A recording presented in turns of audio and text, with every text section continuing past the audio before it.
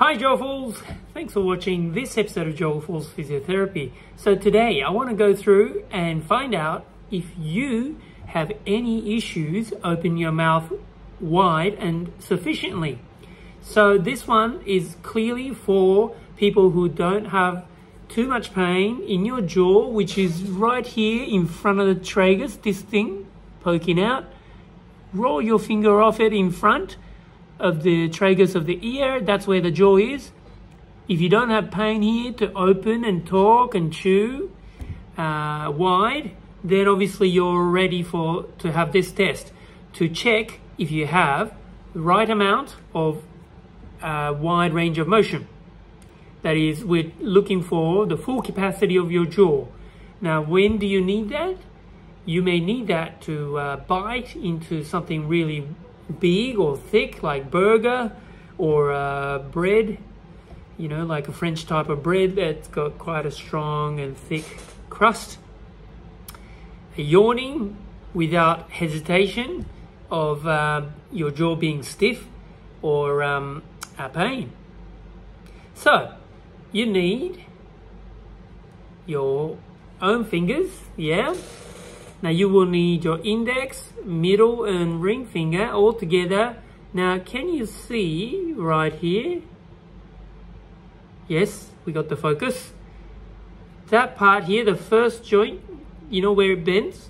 So from there to there to there, that thickness is about, let's say, 50 mil, which is about 5 centimeters. Now, in an ordinary adult, we would like to have between 45, which is 4.5 centimeters, to about 52 mil, which is 5.2 millimeters. So we're aiming for, let's take it 50.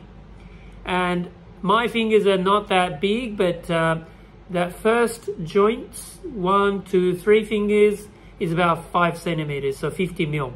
So if you can put that in vertically and have your teeth, top and bottom center teeth, to accommodate the width of the 3 fingers at the first joints, closest to your nails, yeah?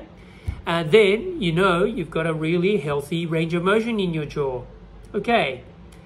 And in fact, if you feel stiff, but you've got enough range to fit 3 fingers vertically at the first joints, then you know what you feel like it is a wide range may be way too big, yeah?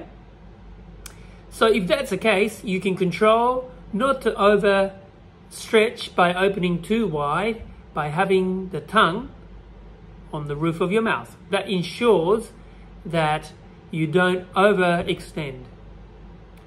Because some people have a very flexible jaw joints and the muscles that you can overstretch. And overstretch can also be a problem. Okay, so let's have a go. So vertical.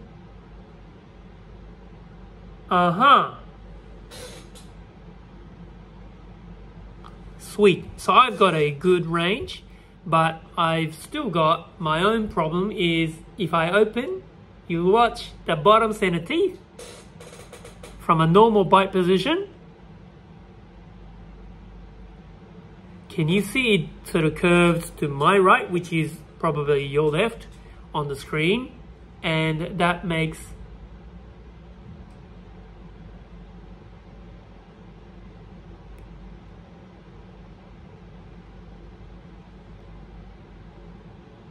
this jaw to pop out, because this one is actually stiff in my case, that is.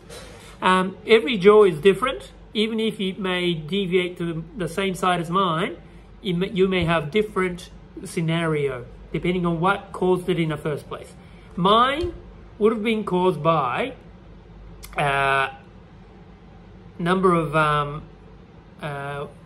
teeth extractions on the couch with a local anesthetics, and I had my mouth open too wide. And in my case, my dentist was my soccer coach, who was a tough soccer coach. Anyway, he was pretty tough. He said, look, you know, well, let's get them out. Anyway, I was happy that he was going to do it on the couch. but he just ended up having, you know, parts of the capsule because the wisdom teeth were impacted and he was twisted, and he just adhered to the mental nerve, which is here, so he had to be very careful, and it ended up being a long procedure. He knew it, and I was told beforehand through the x-rays, but you know, hey, it's all done. I'm still, and that's how I got into know the jaw better, because how was I going to help myself? The other thing was, so that really gave me another edge to learn about the jaw, because you don't learn it in your standard physiotherapy university degree in most cases. Not some courses do, but not mine. Anyway, but you know, that gave me an edge in knowing the jaw a lot more. So anyway,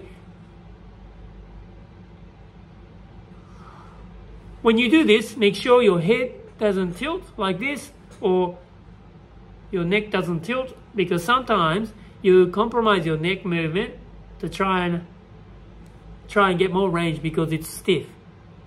So you've got to be in a good fixed posture to do this, okay?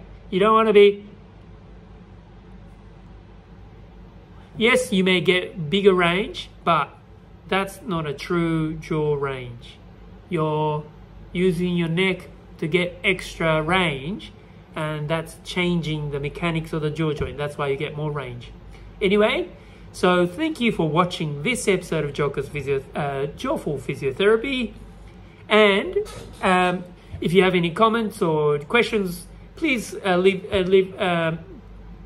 us some in the comments down below, or please subscribe for future videos.